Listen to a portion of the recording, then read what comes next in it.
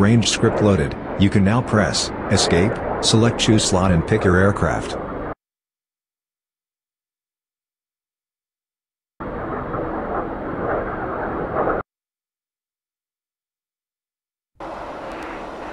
The T-45 Charlie has 2 weapons stations. The fuselage centerline is not wired for weapons and is used only to carry a baggage container.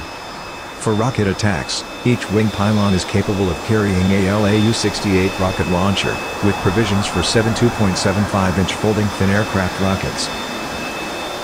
The FFAR rockets have a peak speed of 690 meters by second, and they weigh 19 pounds each. The T-45 uses Mark 67 or WDI-1 practice warheads, which produce smoke on impact. These practice rockets are used to simulate the service M151 rockets, having similar shape, weight and ballistic characteristics. For this training mission, we will use a weapons range that uses objects created by the 476th Virtual Fighter Group, and a weapons range script developed by the user Suribob, that will allow you to gauge your accuracy and monitor your progress.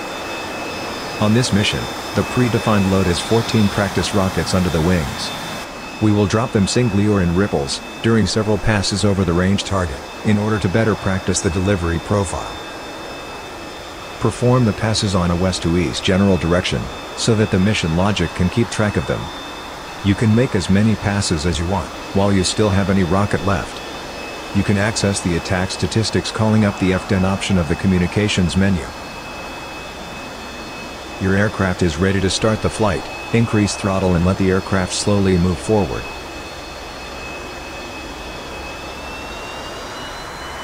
Once the aircraft is moving, press the wheel brakes to confirm their operation. Release the wheel brakes and resume the taxi. Be careful of other traffic that may be near you.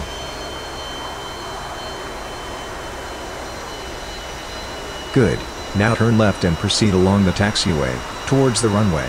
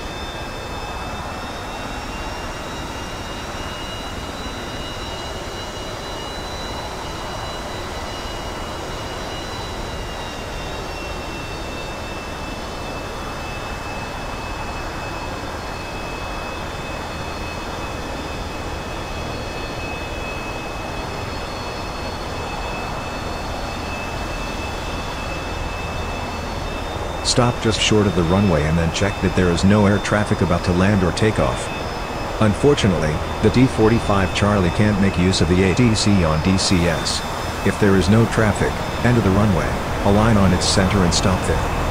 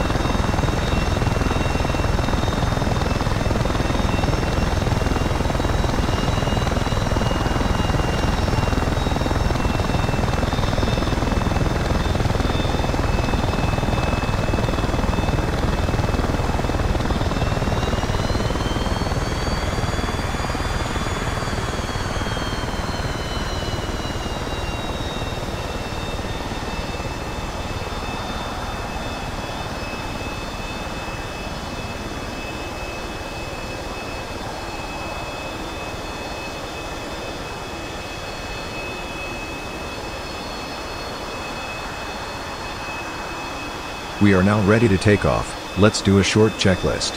1. Control augmentation switch. Set to all. Unfortunately, this switch is not implemented yet. 3. Set the flap slats to their half position. 4. Set a pitch trim between 2 to 3 degrees nose up, for short takeoff. Rudder and aileron trim should be at 0.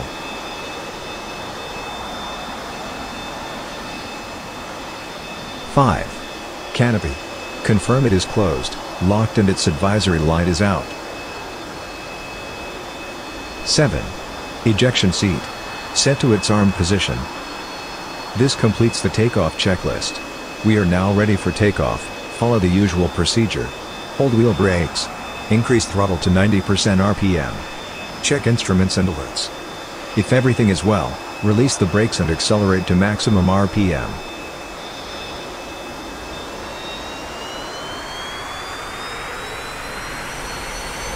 Use nose wheel steering to maintain directional control and keep the aircraft on the runway's centerline.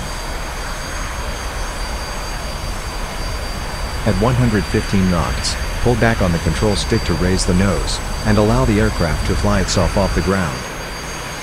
Liftoff. We are now on the air. Use trim to maintain a steady climb. Once on the air, retract the landing gear with the G key or by clicking the gear handle. Retract the flaps before reaching 150 knots, using the HOTAS or the F key.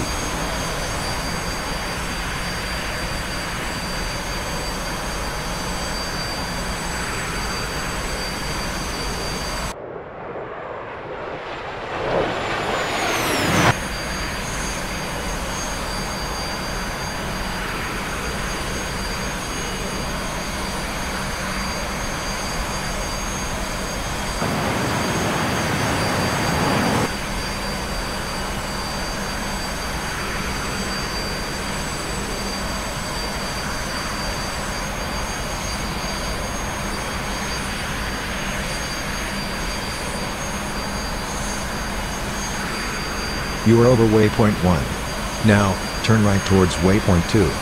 Maintain 300 knots and ascend to arrive at the next waypoint at 7,000 feet altitude.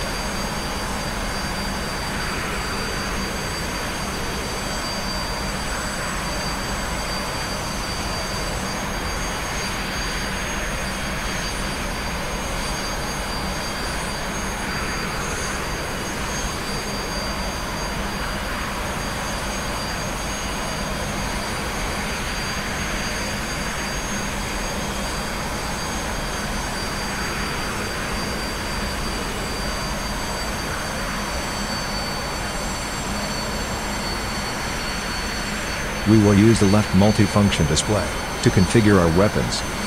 First, click on Menu. Next, click on the SDRS button to display the Stores page.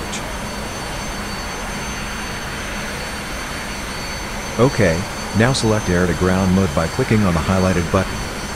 You can also use the Mode button of the Data Entry panel instead. As we have not yet enabled the Master Arm switch, the Legend Safe is shown. The weapons computer of the T-45 is not able to detect the type of weapon mounted. You have to manually select the weapon type using the buttons at the top of the display.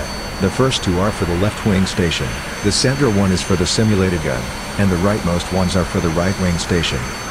Click one of the two highlighted buttons to select rockets on the corresponding left or right station. Good. The display will update to reflect the selected station and it indicates the rocket's quantity remaining. You are currently on single release mode. On this mode a single rocket will be released on each press of the flight stick's weapon release button. If you want, you can use the RPPL button to select ripple mode instead, where all the station rockets would be released when you press and hold the weapon release button. The air-to-ground mode has two delivery modes: manual, and continuously computed impact point, CCIP. Currently, the system has defaulted to manual.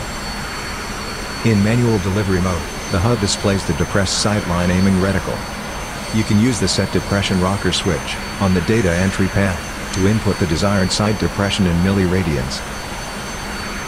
CCIP mode is more precise, but it is not implemented yet, so we will use manual mode instead.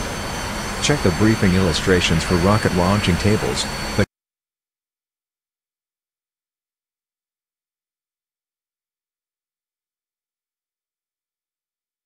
keep in mind that the sight depression values for the real rockets may not be correct for the simulator. You will have to find which depression value is best for you. We have now the rockets configured for a launch. The last step of the procedure is to place the master switch on the arm position.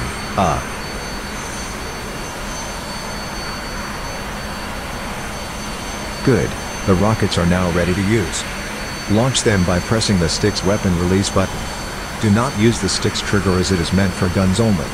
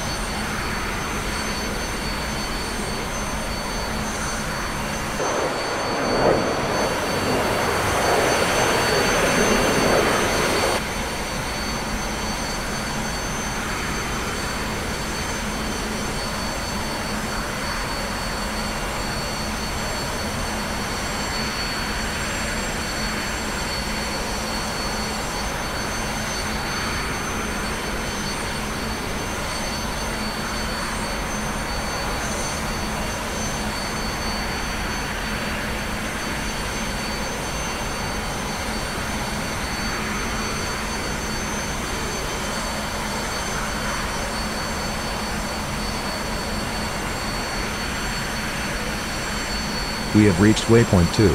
Turn right to enter the weapons range on an easterly heading. The rocket target circle is enclosed within a square, on the northern section of the range. Do not confuse it with the larger bombing target. Don't head directly to the target, or the nose of your aircraft will hide it. Instead, fly to a heading just to the right or left of the target. Once the target is just past the nose of our aircraft, it is time to begin our dive. Roll the aircraft until almost inverted and pull on the stick to dive. Reduce throttle. Keep the target in sight and strive to attain the predetermined dive angle. Wait until your altitude reaches the predefined value and then press the weapon release once the reticle is over the target. Pull back on the stick to exit the dive, retract the air brakes and increase throttle. Use left or right trim to level the aircraft.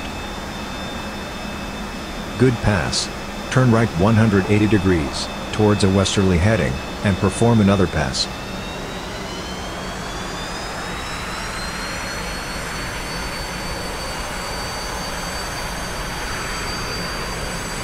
Start climbing back to at least 7,000 feet. Check the SMS to confirm that there is a rocket selected for the next pass.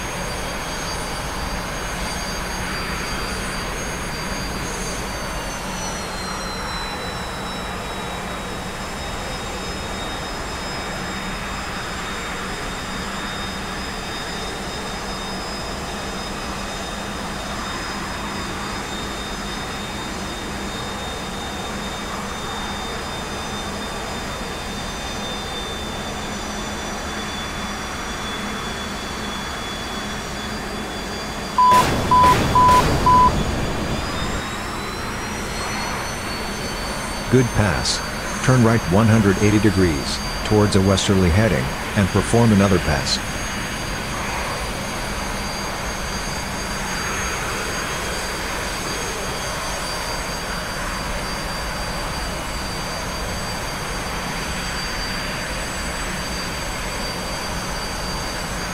Start climbing back to at least 7,000 feet.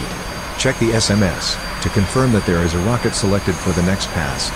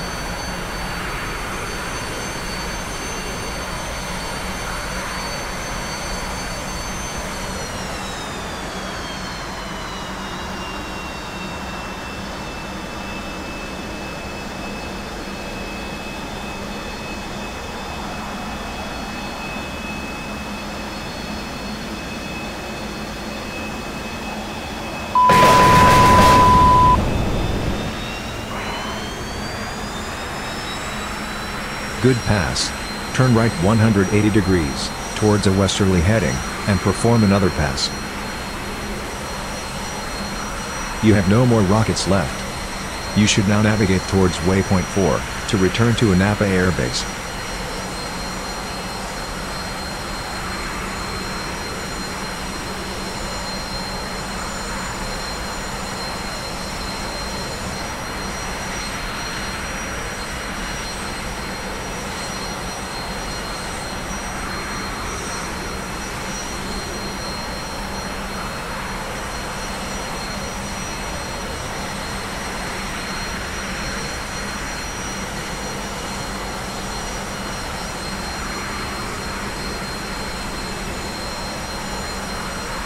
Deactivate the armament with this procedure. 1. Place the master switch on the safe position, down. 2. Set master mode to nav by clicking on the highlighted button. You can also use the mode button of the data entry panel instead. 3. Set the left multifunction display back to the ADI page.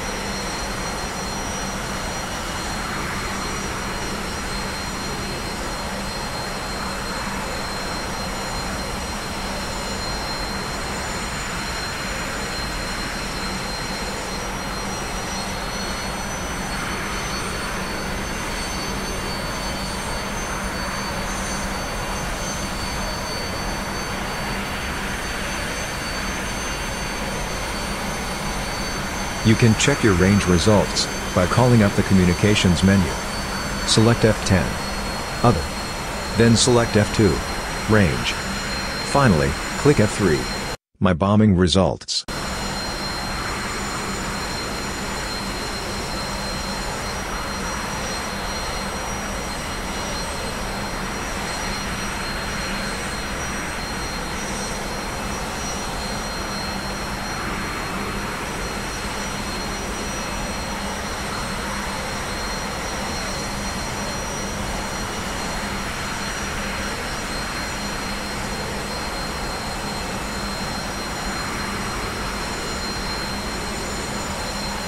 Unfortunately, the T-45 Charlie and DCS can't yet communicate with ATC, so you must use the F10 map to be aware of other air traffic that may be flying near Napa. Press spacebar once you have checked the F10 map.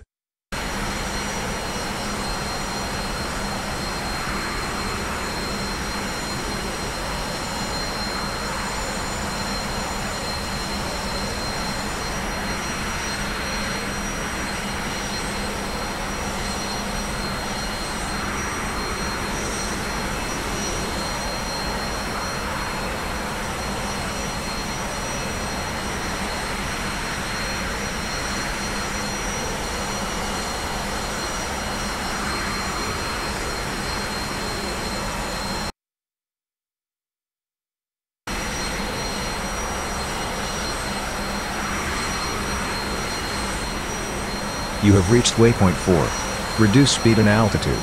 Turn right 90 degrees, towards Napa. Since you can't contact Napa's ATC to request landing, check the F10 map to confirm there is no other air traffic near the runway. Perform a visual landing.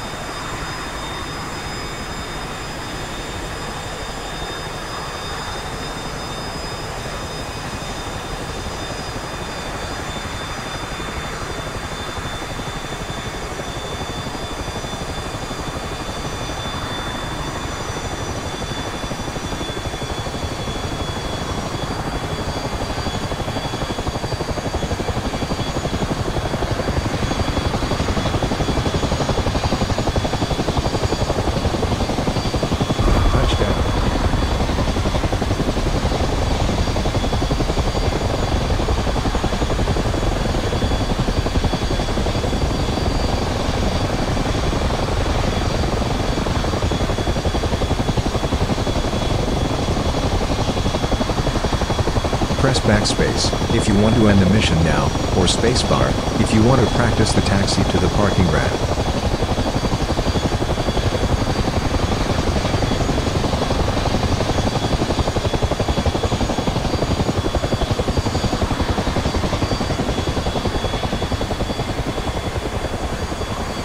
This is taxiway C.